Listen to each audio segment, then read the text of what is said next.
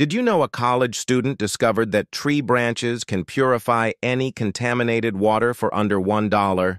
In September 2023, Xavier Chen was studying plant vascular systems at MIT's water treatment facility. He was examining how trees transport water through their xylem tissue when something incredible happened. He realized these tiny tubes could trap contaminants while letting clean water flow through.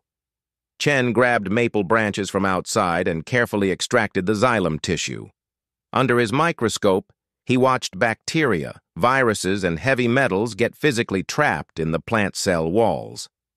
Clean water flowed out the other side like magic. He tested it on the most polluted river water he could find. 99.9% of all pathogens were removed instantly. Then he did something that shocked everyone watching. He drank the filtered water directly from the contaminated source. His tree-based filters could solve water crises worldwide for pennies. But traditional filtration companies weren't happy about losing billions in profits.